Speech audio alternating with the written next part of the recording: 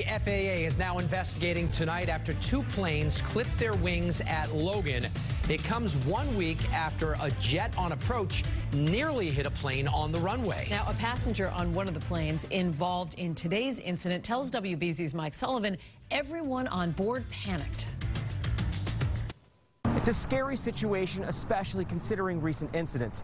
Passengers that we spoke with say they felt a jolt as soon as the planes collided. Flight anxiety is typically at its lowest when the wheels are on the ground. Between that and then the incident today, I am a little nervous about taking off and landing here. Nick Leone thought he was heading to Newark en route to Miami. It was supposed to be the first day of a new job. We were backing off, taxiing to try and take off, and got this, felt this thumb kind of jerked back a little bit. As he looked out the window, the wing had clipped another wing on the other flight. Massport clarifying that the wing of Leone's United flight actually struck the tail of another United flight bound for Denver. I mean, it felt like we hit something.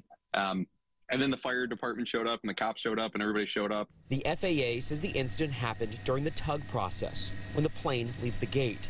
Aviation experts say pilots typically have little impact on this situation. They are mostly monitoring while ground crews go to work. In most commercial planes, believe it or not, you can't even see the wingtip from the cockpit. Patrick Smith is a pilot and the owner of the aviation info website, AskThePilot.com. When an airplane pushes back from the gate, the crew will get permission from the apron controllers and/or ground control at the airport. The FAA says the tug crew was operated by United. I can't overstate really how minor an incident this sort of thing is, and I feel like we wouldn't be having this conversation at all if not for other closer calls. The FAA is still investigating a near crash at Logan less than a week ago. The pilot of a Learjet took off without clearance while a JetBlue flight was preparing to land. I hadn't heard about that incident until after the fact. Leone was one of the lucky ones. He was able to switch flights. I'm getting on one right now. So it's not United, and I think that's important from now on.